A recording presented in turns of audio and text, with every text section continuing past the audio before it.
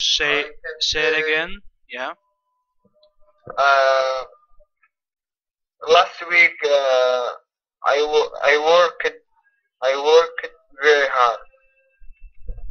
It's worked.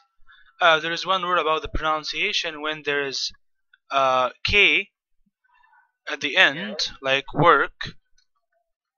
All right, and it followed by ed, so it has ed there as worked. Ked at the end of the word pronounced as t.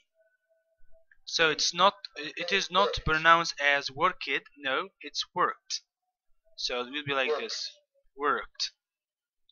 So the ed comes to be t, worked.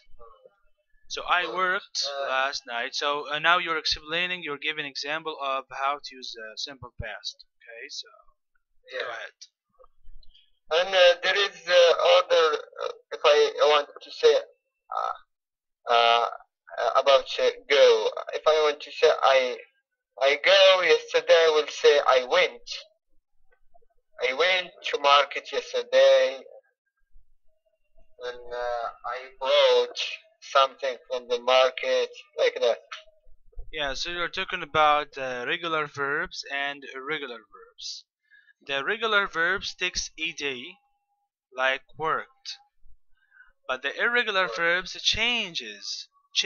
Irregular verb changes, or the irregular verbs change from one condition to another, one form to another, like go in the present, went in the simple past, and gone in the present perfect. Go, went, gone. This is a regular verb. Okay, so let's explain what the simple past really is. All you said is really correct, but let's see this example. Wolfgang Amadeus Mozart was a Austrian musician and composer. He lived from 1756 to 1791. He started composing at the age of 5 and wrote more than 600 pieces of music.